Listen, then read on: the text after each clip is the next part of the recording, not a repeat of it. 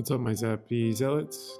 Got you another one of my last BT8 games before EXO2, I think. Probably got one or two more coming, and then it's pure EXO2 stuff. Like I promised, I got the hybrid Shivamon deck again, just because I knew that first game was not going to be the most competitive, and versus the my version of the Metalgaruru Jogris deck. I will say I probably copped a lot of the list from Lewis the Panda, but you know, I think I'm like, people always like up nose net decking, but I always think it's cool to, like, you know, obviously the top players know what they're doing, so you copy one of their decks, learn it, get a feel for how it plays, and then you make your own changes, right? Because at the end of the day, they won with the deck, so it makes sense. Didn't realize the glare was so bad on this one, but I go into Garuru, he goes into level 5 instantly. Looks like he went into Rhino Carpetary in the back. I promote, and since I know I have the Pada, I hard drop the Enkilo to Jogris into Chimera right away. Just I wasn't sure, probably my hand was some type of way. I knew I could get the, I knew I could, I probably have Hammer Spark or something to go into the metal right away. He promotes and just, Digivolves? Oh, he Digivolved into the metal Kabuteri. And then now he went into Rhino. Okay, nice. I do a quick swing. And then Leopard, play out the Garuru just to make the play safe. My opponent, oh, he played Mimi, that's why he did. Dang, I'm behind. So he didn't go into the metal commentary mode. Here, I think my opponent has the 6. Oh, he just doesn't have a way to suspend. So it goes into the 6. Rhino Commentary does let you Digivolve into Shivamon, which is like really dope. And we're just I'm talking to him about it. Hits a Ice Wall, which sucks for him, but it's one of those things where those checks have to happen eventually, right? So can't feel too bad. And early in the game, I don't feel like it loses you the game. Now I can't use, of course, I can't use options right now because of Shivamon's effect, but I don't need to. I just swing over it, give it the -3k with Ankylomon effect. And I think that's the weakness of Shivamon. There's not too many great ways to like give it DP. So 11, and I think it's an 11k body, or is it 12k? It's fairly small. I feel like most decks have ways to just either kill it, swing over it.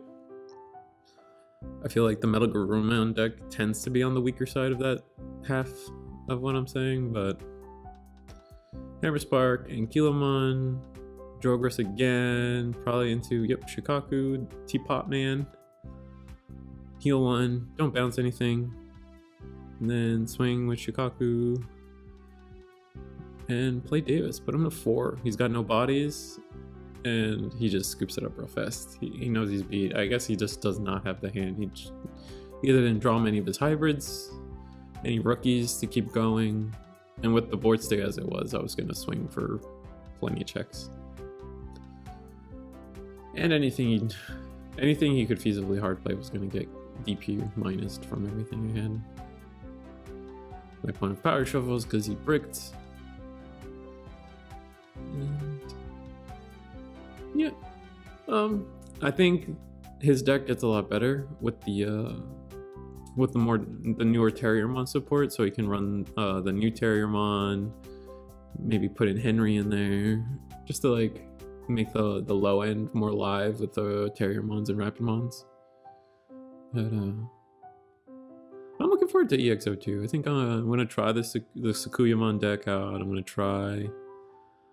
Blue kind of got screwed over this set, so I'm going to try Leomon Turbo, and it's gonna slap. I hope I can make that deck work, otherwise more Magna Guru for me, because I'm not a fan of Imperial either. Alright, I think my opponent's gonna make me go first, I think that's the play. Card resources are important.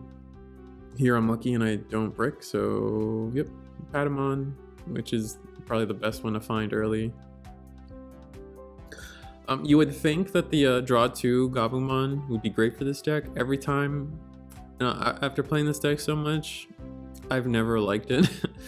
I don't want to Digivolve it. I don't want to play it off of Metalgarurumon's effect. It's just never felt good. And my opponent's bricked again, just plays JP and passes. And I guess I'm kind of bricked too, so I think I was confused. I do get the heal, but I wouldn't get the bounce since I didn't DNA. Hard play, Pokemon. Then it's unfortunate because I can easily get rid of the Pokemon. He's gonna go JP, gain 1.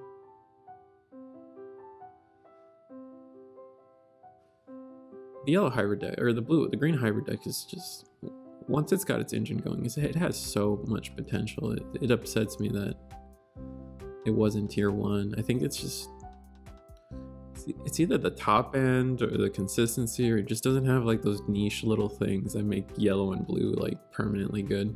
Here, the classic Rhino into swing with Ancient Beetle. But he puts me at 3, meaning I'll probably be, if I have it, I'll probably Digivolve into my level 6. And I'll be able to easily clean up board, honestly. Oh, okay, so I'm looking for my 6. There we go. Found it, just like that.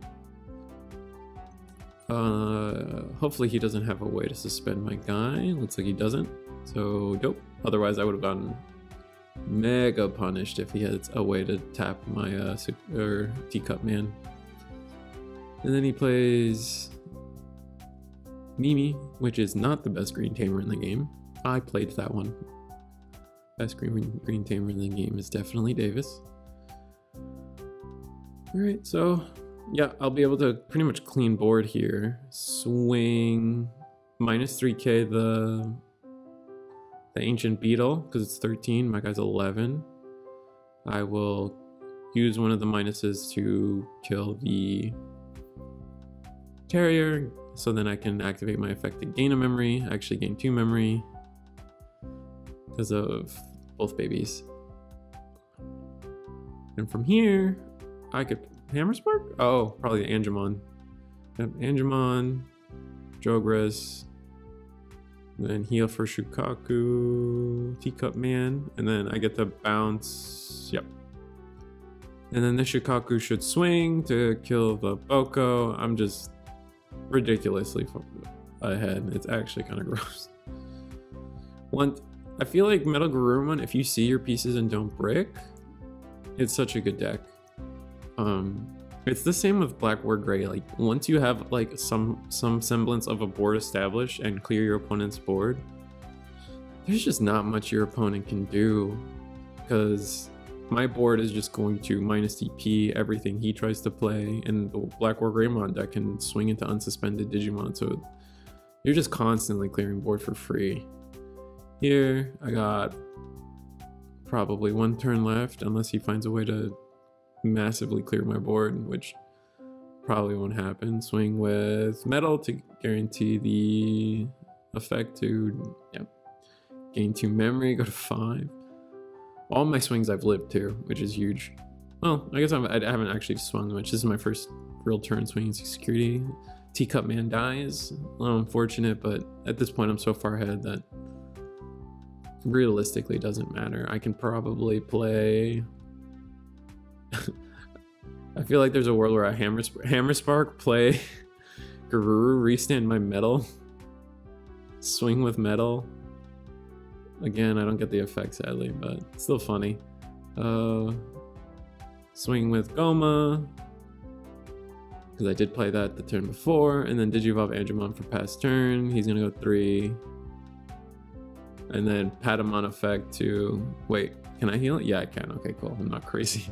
That would have been so unfortunate if I misplayed on my own video. And he's gonna, I think he just loses. There's just no, unless he Nidhogs, which could be a great tech, honestly, but there's no way to get the Teacup Man suspended, and I have a guy in the back, so he's just kind of out of luck either way. Yeah, he's gonna swing into my guy, go out with style and call it a game. Hopefully I can share more of this deck with the Shivamon, because it does run some of the Pulsemon stuff for level 5s. It runs the Samadhi Santi, I think it's called, the suspending option, and a few other things. But like, share, subscribe. I got EX2 games coming up. Hopefully the Shivamon deck gets better and you'll get to see more of it, win a game maybe. And I'll be playing Leomon Turbo, so look out for that.